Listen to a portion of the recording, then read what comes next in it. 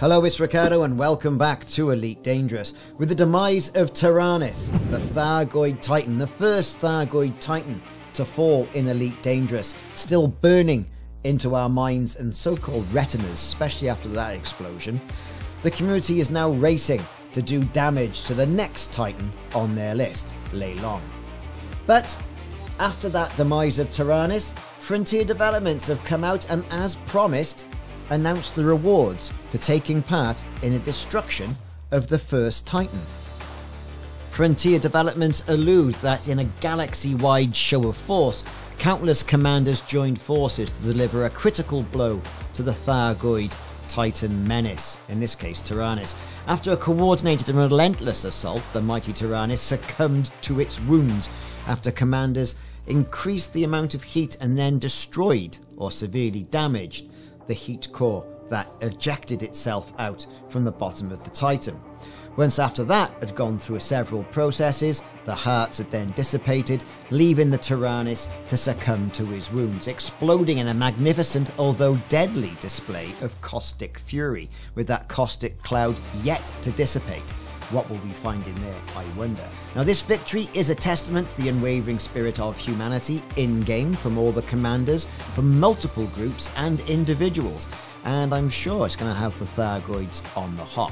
However, the fight is far from over, and while that caustic cloud from Taranis' demise lingers, even more Titans still pose a threat, with the remaining 7 still knocking about. Now, Lei Long is the next in humanity's sights before a full-fledged attack is possible, and its grip on surrounding systems needs to be loosened first, because that's how we think.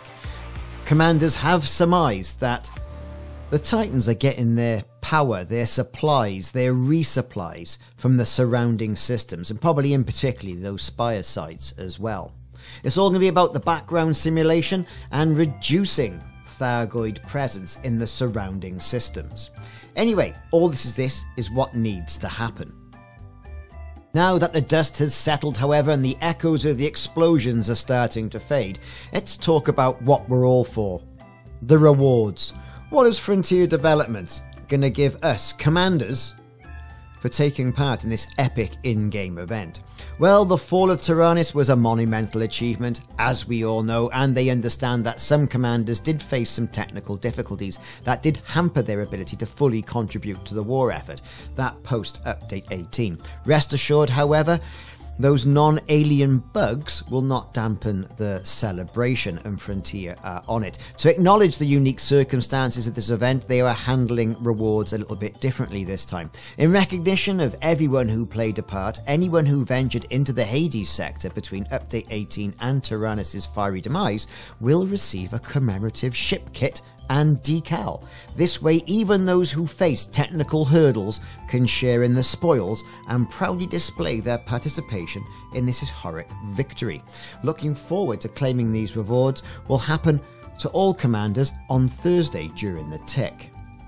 Frontier do state, though, this is a one-off for the rewards, though. In order to receive rewards for future Titan destruction, they state, you will need to have taken part by damaging the heat core. And there's a little asterisk next to that in the notes. And then for every Titan you're involved in defeating, you will receive an incrementally more prestigious ship kit with matching paint job for different ships, and will receive an incrementing decal. That will be quite interesting. And I've got the decal on the screen now, which is the one for destroying Taranis. And the ship kit you get is going to be an Alliance Chieftain bleached bone. Looks nice. All depends, you want bits of Thargoid stuck on your ship, though. I don't know. I'm not a fan of that, but hey, it's free. It's free for taking part, so we're not going to moan about it, right? Completely remain upbeat. I get it. It could be bits of Titan you stuck to your ship. I like it. They will be added to your accounts on Thursday, so keep an eye out for news channels for updates, and that'll be obviously be after the Thursday tick. They want to thank everyone again who got involved in showing the angry crustaceans of doom, not our words, Frontiers, that humanity wasn't just going to sit there and let them attack our worlds. We look forward to watching commanders squash the next one, and that one being Lei Long. So updated clarification. To be eligible for further rewards on the Titan, you will need to do the following. You will need to have done damage to the heat core of a Titan within 1 week prior to it going into meltdown. Not just going in there, having a go, then moving on to the next one.